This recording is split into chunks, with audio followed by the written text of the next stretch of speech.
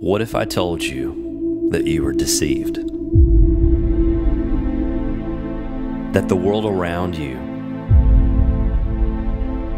was full of lies? That your reality, your purpose,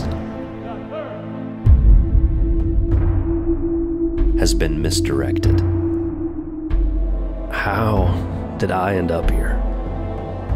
I guess it began when I was 9 years old. Little did I know that when I opened up that small box of tricks, I would discover within it my purpose in this world. Their eyes lit up, my eyes lit up. I thought from that moment I might do magic for the rest of my life. What good is exposing lies and deceit with smoke and mirrors if you don't occasionally look in the mirror yourself?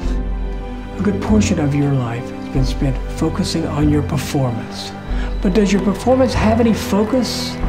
Is it true that you got back from the Orient and you brought back a water torture cell? It will be the greatest challenge of my entire career, but I will be following in the footsteps of the great Harry Houdini himself. You're not Houdini, he's dead. So that's what this is about, my pride.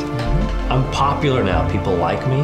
I'm influential. Powerful people, they want to be around me. Don't let your pride get in the way of your perspective. This is not an illusion.